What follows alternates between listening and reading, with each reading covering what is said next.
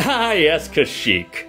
That's how I pronounce it anyway. Maybe I'm wrong, and this guy is right. Due to suspected rebel activity on the Kashyyyk planet. We'll never know, because 3PO just calls it this. The Wookiee planet. Anyway, the only place we've seen the Wookiee planet in a real movie is in that big Wookiee battle in Revenge of the Sith, and this is nowhere near that scale.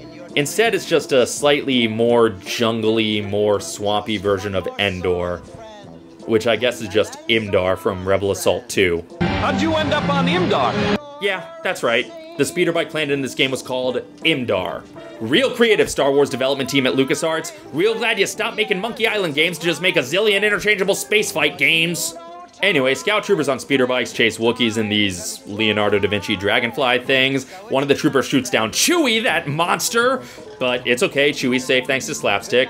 One of the troopers runs into a tree, we shoot another one down ourselves. There's this Tarzan Wookiee, there's all these Wookiees in the treetop villages that really look like the treetop villages of Endor. Look, I know that Endor and Ewoks were never anything more than Lucas lazily reusing the Wookiee idea and flipping it slightly, but it really feels like they wanted this sequence to be Endor. It couldn't be Endor, of course. Star Tours could never take you to Endor for real. That's like the one rule of Star Tours, is you can never go to Endor, but it's Endor, right? Kashyyyk is Endor.